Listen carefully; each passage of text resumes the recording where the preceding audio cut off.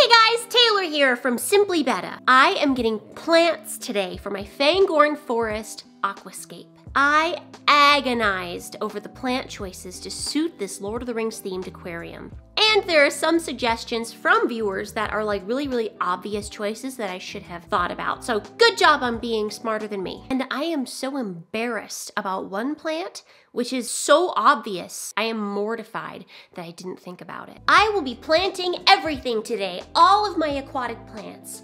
And I'm gonna be using a method that I have never tried before. Oh my God, it's so good. This beautiful new tank and stand from CUSTOM AQUARIUMS is going to be the new centerpiece of my home. And these plants are truly going to be what turns this hardscape into Fangorn Forest. Waiting for the FedEx man to deliver a package when you're really excited about it is agony. He's gonna be here really soon, I just know it. Thank you. Oh, can't even believe it. Look at this huge box.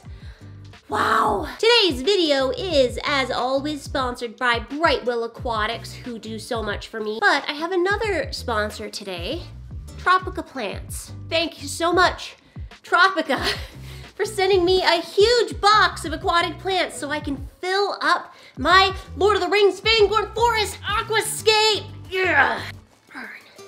I don't think I've held this many aquatic plants at one time.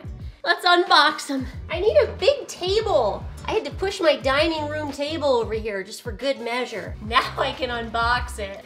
This is big. I'm about to unbox the biggest box of aquatic plants I've ever seen in my whole life. Wow. Packing list. Wow. I was really nervous about these getting shipped to me because it is freezing cold snowstorm weather outside. Please be okay. I'm glad they were wrapped in foil. This is so many plants. I don't even know where to start. Okay. Please be okay. I'll just start pulling stuff out. First, I'm pulling out some potted plants. It's a Bacopa Monieri Compact, which I'm hoping is going to be a nice petite little stem plant that stays fairly small. Those look beautiful. They don't look hurt by freezing or frost. Okay, that's a really good sign.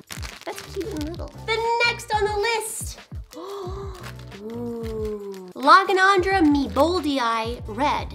A plant I don't have any experience with, but I thought looked really neat in the pictures. This is an experiment with Lagonandra Meboldii. It doesn't seem like they're affected by how cold it was during shipping. Tropica did do express shipping for me, which probably saved all my plants. Look at all those. We have some more potted plants coming up. Ooh, Anubias gracilis. This is a variety of Anubias I've never seen before. Do you see that pretty arrow-shaped leaf? How pretty is that? I actually was planning on getting Anubias nana and Anubias nana petite for this tank, but I couldn't find any. They were totally out. Wow, did I get too much? Look at all this. You know, I thought Anubias gracilis was going to be a little bit smaller. Did I make a bad choice? No. Next, I have some tissue cultures. A bunch of tissue cultures! Look at all this tissue culture weeping moss. Beautiful. A lot of you guys suggested weeping moss, and lucky for you, I got it. Bucephalandra Bukit Kalam. It's a little green Bucephalandra. Then I have a row of Hygrophila pinnatifida. Please don't come after me for mispronouncing plant names. What is this?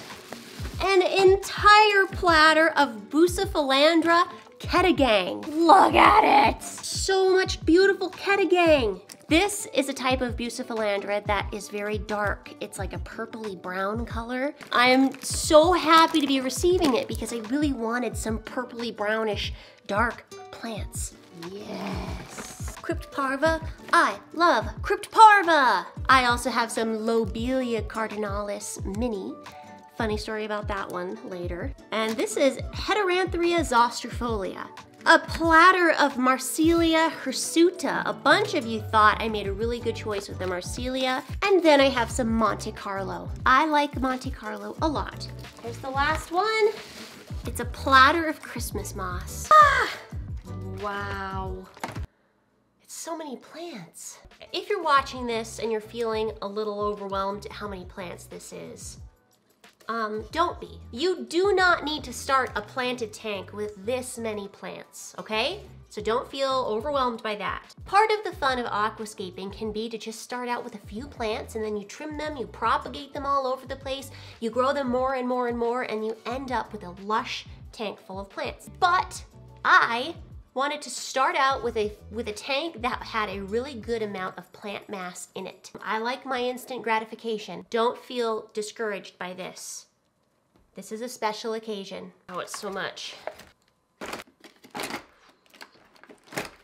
Yep, it's gonna take a while. Oh dear. Tissue culture plants are pretty cool. They're little cuttings of plants which are put into a growth medium and sealed in this little sterile cup, where they grow into a perfect bunch of clean little plants. This keeps them free of algae, snails, or pests, and it's a nice way to start a new tank. Cleaning them is pretty easy. I rinse the gel out over the sink, and then I spend time dividing the plants up into easy to plant clumps, and then I set them aside. I'm already tired. I've done this much, and I still have this much more to go, and an entire box of potted plants down here that I need to prep. Whew. I have to sit down to do the rest of these. My feet are getting tired. This is an entire tray of Bucephalandra Ketagang, and it's beautiful. It's beautiful. Don't make jokes, Taylor. You're not funny. Entire tray of Bucephalandra Ketagang. All right, next I'm gonna do the Bukit Kalam. So it's definitely greener and brighter than the Ketagang. Ketagang's a little more purple. I like the purple. That is a lovely little plant. Next, I'll do my moss. This is so pretty. God, I love moss. Weeping moss grows in a more downward way, especially for the upper parts of the tree. I want lots of dangling danglies. Look at that, it's like a lawn. Oh, it's so beautiful. It smells good too. Mossy. This is like the most time-consuming part, is just prepping your plants. Jeez. At this rate, I'm not gonna be able to plant my plants until late tonight. I have to go pick up my kids, and then it's just too hard to get any work done with them around. You know how it goes.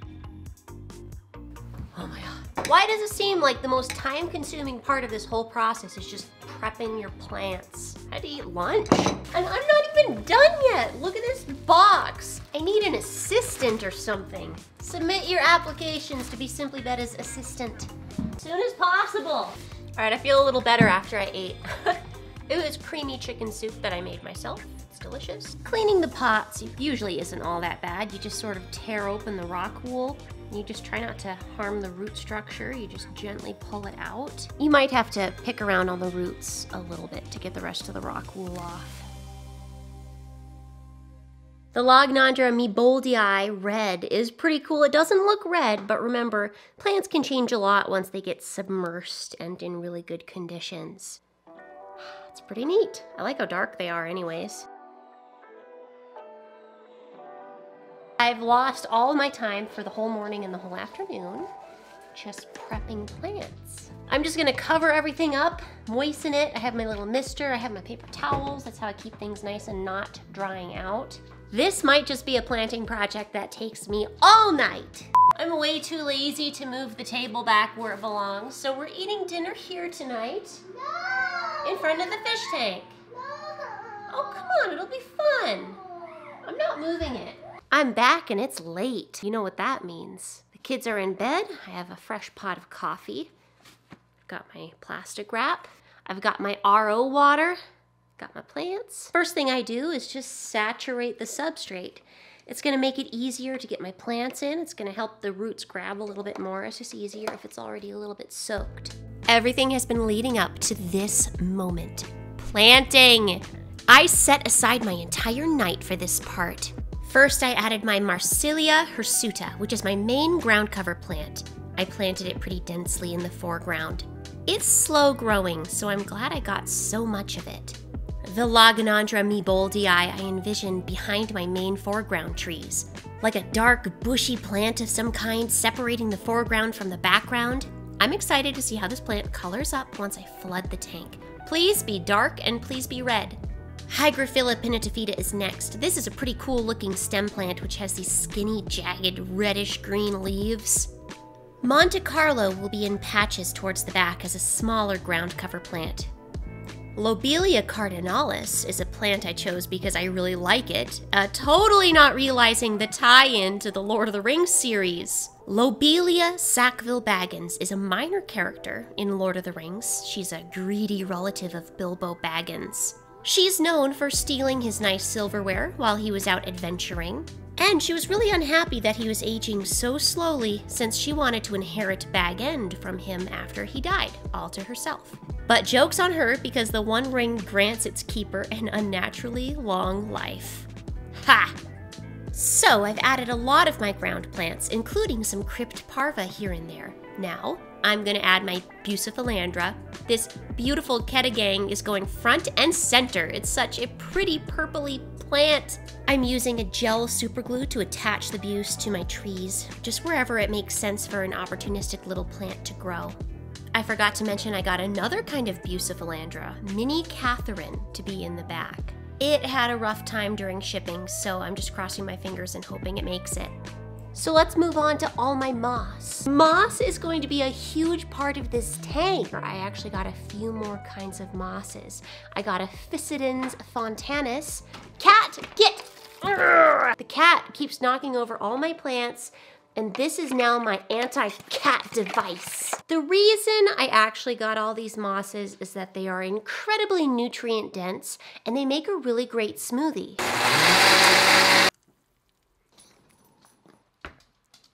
Oh my god, it's so good. That's a good smoothie. Just kidding. We are going to be planting this beautiful aquatic moss by actually throwing it in the blender. My instincts are telling me no, but the internet is telling me yes. Yes! Do it, Taylor. Do it. Oh my god. Whoa. Wow. Now I'm gonna filter out all my moss particles and clean it up because it just got everywhere. I also got myself some Physidens fontanus and mini Pelea moss, which I rapidly blended. Don't tell my family I'm making moss smoothies in our blender. I blended that moss up so nice and fine, and now I have some really lovely moss smoothies right over here to my side. Christmas moss, weeping moss smoothie, Physidens nobilis smoothie, mini Pelea. It's time to paint it onto my wood. Using these! These might seem like really fancy paintbrushes, but one of my relatives is a really famous oil painter and let me just take a bunch of her brushes. I didn't get nice brushes just to paint moss on, promise. This is plain sour yogurt. My favorite kind of yogurt. I love yogurt. I could eat plain sour yogurt all day long, just like Terry Crews from Brooklyn Nine-Nine. This is just like a little half teaspoon spoon, and I'm gonna put it into these. So I'm just gonna mix it up, all nice and delicious.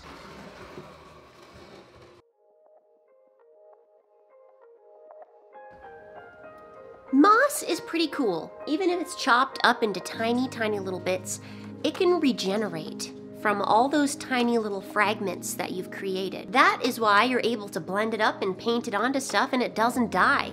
I'll take off my plastic wrap lid. The cool part about this method is that your moss can get a really solid grip onto your hardscape. There are so many more points now for it to get a solid attachment when it's all cut up like this.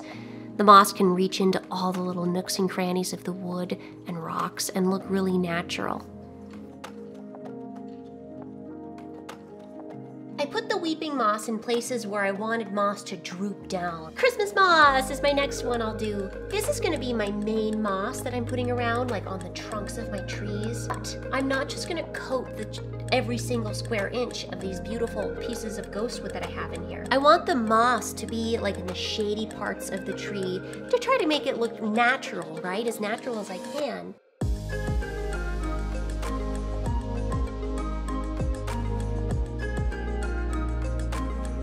I put Christmas moss in a lot of places. I used a lot of it. I'm surprised. I didn't think I'd use that much. I did my best to nestle it into cracks and crevices. Now I'll move on to my Physidens smoothie, my Physidens fontanus. I don't have as much of this, but I don't think I need as much of it. It's more of an accent.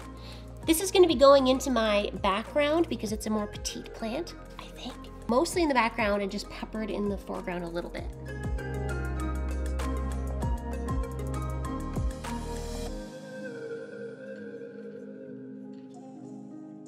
My last one, Mini Pellia moss. Oh, this is taking forever. I think I'm finally to the point where I just need to stop and let it dry start. I've painted a whole lot of moss tonight. I feel like I've had enough for a little while. I've noticed a problem I'm a little concerned about, especially for all this moss. My tank is drying out really fast. Even when I have the plastic wrap on, like I feel like things are getting dry too fast and I'm afraid it's gonna suck all the life out of my moss. And I can't just sit down here and mist it every 30 minutes, you know? I got stuff to do! I have an idea though. I have something in the fish room that I haven't used yet, ever. I have an atomizer. Picked this up at Aquashella for fun. It was actually going to go on my evil driftwood tank and then I just forgot. I think if I can make a fun mist, maybe that can eliminate the need to manually mist it so much for 3 weeks straight, you know? Okay, I've never used an atomizer before. My plan is I can put it in a cup, right? And maybe put it on a timer. Yeah. I plugged it in. This is what's happening. Oh, it's splashing. Okay, this is what it looks like when you use it right. I just need to get it up a little higher. Why didn't I think about this before? Look, see that mist? Oh, this is gonna be so cool. Oh, this is awesome. I've never had one of these before. Look, that mist swirling around. Oh my goodness.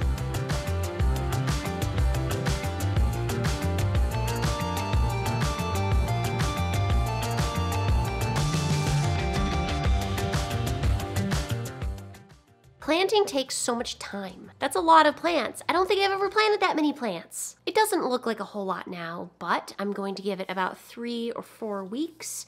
That moss is going to start to establish. It's going to start to grow a little bit on my tree trunks and just all over the place, and I'll be able to fill it. I'm really excited to flood this tank and to really like get it cycled and get the CO2 set up and get some of my very first inhabitants, but it's just one thing at a time.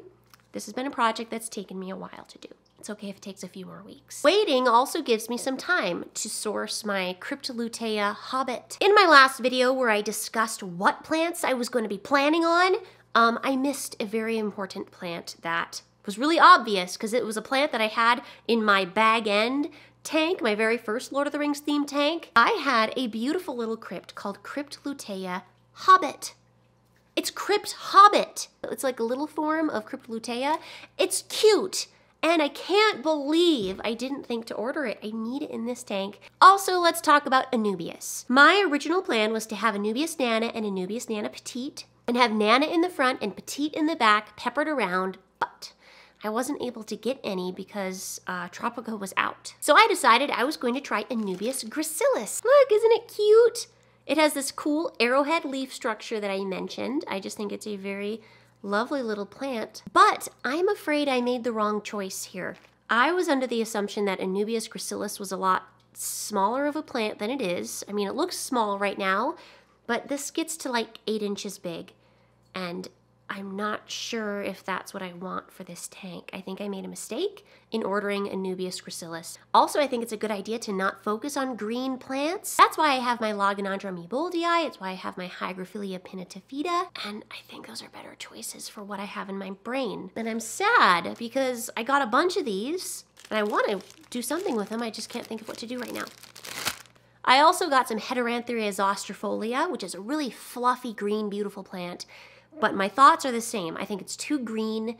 I think I'm trying to darken it down a little bit and not do as many green plants. Didn't really realize that until I got my plants in front of me. Thanks so much for watching, guys. I appreciate you following along on my Fangorn Forest aquascape. A huge thanks to my patrons. You guys are awesome. I have a bunch of people who throw like $1 at me every single month, and I really, really appreciate it over on Patreon. You guys helped me buy my CO2 canister this month, which I'll be needing for the next video. So thanks so much to my patrons. And I appreciate all the people who watch me and subscribe. Thanks to Bright Will Aquatics, thanks to Tropica Plants for sending me all these plants. It was really nice. Have a great day, and I'll see you next time.